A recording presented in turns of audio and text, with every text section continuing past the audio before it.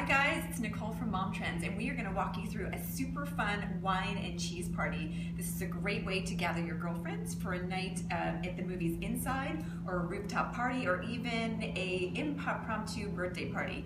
It's very simple, and what we're doing is using a selection of Skinnygirl wines, which are affordable, and also they fit perfectly into a lifestyle where you're trying to make the most of what you have and have the most fun as well. So what we did here is we put together an array of cheeses, because that sort of sticks with the wine and cheese theme, and we use these fun labels where you can wipe them off and then put the name of the cheese back on there, so you can reuse these again and again.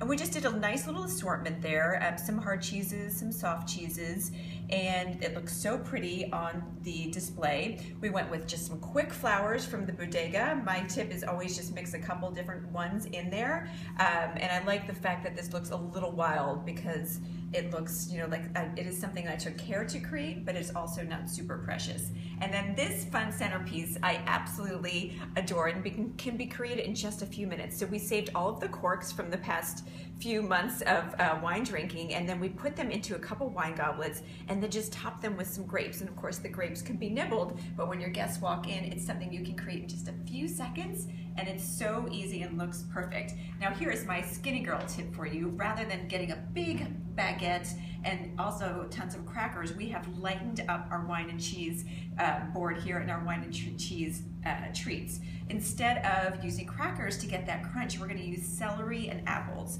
So what we did here is we sliced up a variety of apples and also the celery, and then your friends are just going to be able to pair the cheese with the apples and the celery. They're going to save on some calories and they're going to save on some carbs, so you're helping them live their best lifestyle as well. And then this is a fun little bonus tip if you want to create just one more touch of specialness on your display. We used some of our stemless wine glasses and popped in a few buds in there, and it's so pretty, and it helps elevate the table and your display, and it's still very sturdy, so the apples aren't going to fall off of there. And again, this whole thing was created in about 15 minutes. So you can come home from work or come home from picking the kids up, and you can gather your friends and still have a very special display put together in just a few minutes, and then you're going to pair it with some fun wines.